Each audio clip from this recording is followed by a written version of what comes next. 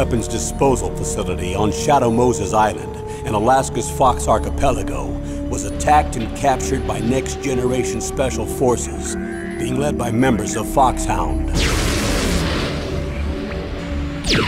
They're demanding that the government turn over the remains of Big Boss, and they say that if their demands are not met within 24 hours, they'll launch a nuclear weapon.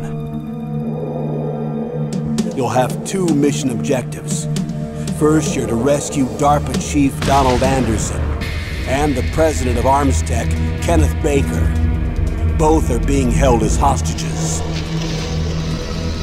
Secondly, you're to investigate whether or not the terrorists have the ability to make a nuclear strike and stop them if they do.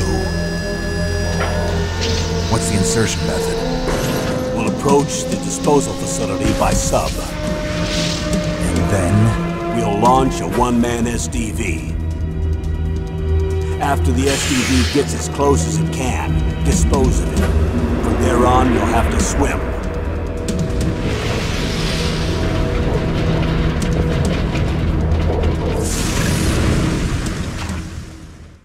High-tech Special Forces Unit Fox Hound. Your former unit, and one that I was a commander of. So they're still around. There are 6 members of Fox Hound involved in this terrorist activity. Psycho Mattis, with his powerful psychic abilities. Sniper Wolf, the beautiful and deadly sharpshooter. Decoy Octopus, master of disguise. Vulcan Raven, giant and shaman. And Revolver Ocelot, specialist in interrogation and a formidable gunfighter. And finally, in charge of them, Fox Hound's squad leader, Liquid Snake. Liquid Snake? The man with the same codename as you. The nuclear weapons disposal facility covers the whole island.